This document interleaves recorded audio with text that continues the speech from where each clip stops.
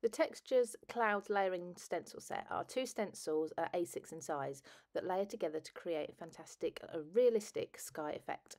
So the first stencil you're going to lay down is the bolder one of the two, and this is going to give you the sky colour background, masking off the white clouds.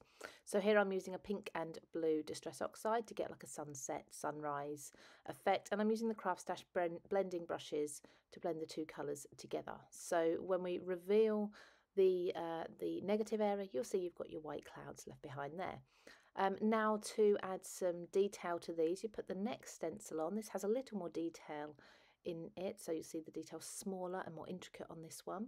Layer it over exactly the same, tape it down, and here I'm using pumice stone, so a pale grey, just to add shadows to those clouds and really bring them to life. So then brushing back over, and you'll notice that all your sky is now protected by the stencil, and we're actually stenciling through onto the white clouds instead.